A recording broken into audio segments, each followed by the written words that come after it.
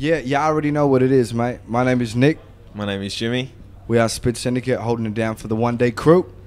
And this is the AU review at Come Together. We've been here before, kind of as part of our friends set, as part of the horror show set and other performers set, but this is our first time actually doing our own Spit Syndicate set here. It's a festival that's evolved over the years, and over the last couple has become one of the leading supporters of hip hop, especially in Sydney. What does it mean to be a part of this festival?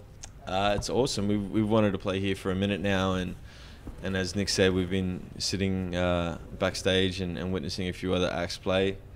It's awesome. We actually came to this festival before it was strictly hip hop, so it's good to be amongst our peers and up on stage performing. Love it. What can we expect from the set in about less than an hour? In less than an hour. Just a bunch of new songs from our album and a lot of energy. You know, it's always good playing all age crowds because the young fans get into it a lot, and we like playing in front of young crowds. But also, we haven't played to on a stage like this for a while, so it's going to be good to go there and run around and just test it out. And amongst some good company as well. Definitely, there's a bunch of crazy acts on there, so it's nice to be up amongst that. So yeah, we're here as fans, but we're also here as performers, so it's cool. Never hurts to be a bit of both. Never. I would argue that they're not mutually exclusive. I would say the same. And you just came off a tour of your own for Sunday Gentlemen. How'd that go?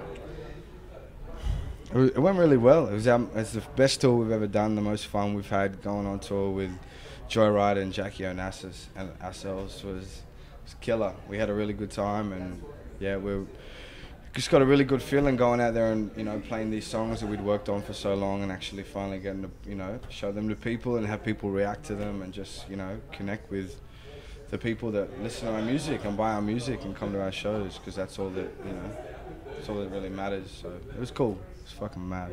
Fans have been waiting a long time for the record. I mean, how does it feel to finally have it out there? It's a relief. It feels really good.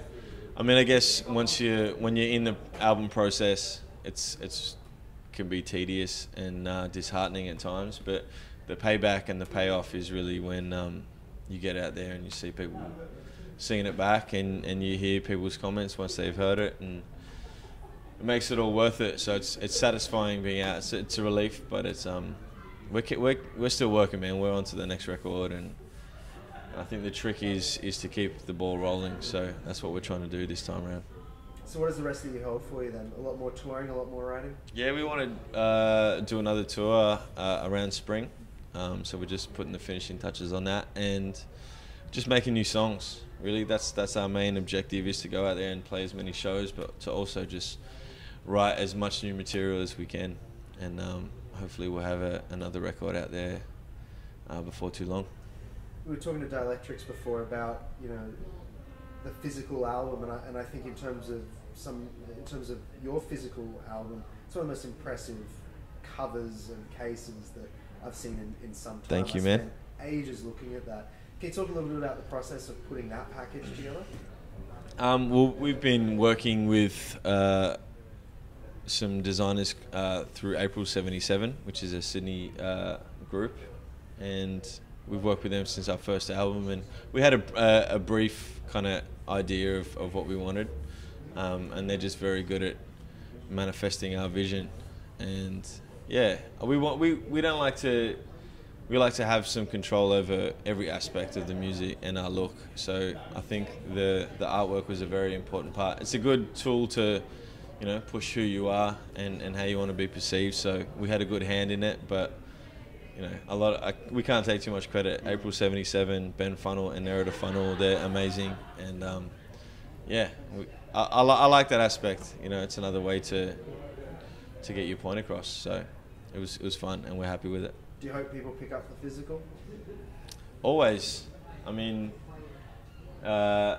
If you're a true fan, then you will. Right. We all download music. We both download music. Everyone does it. But if there's an album that or an artist that you really support, then it's good to pick up the physical, because you get something you can't get from downloading a torrent. I feel like you listen to it differently, you know, when you hold it there and you've purchased it. I feel like you listen to it with some intent as opposed to just some microwave music out there. So yeah, it's important to us.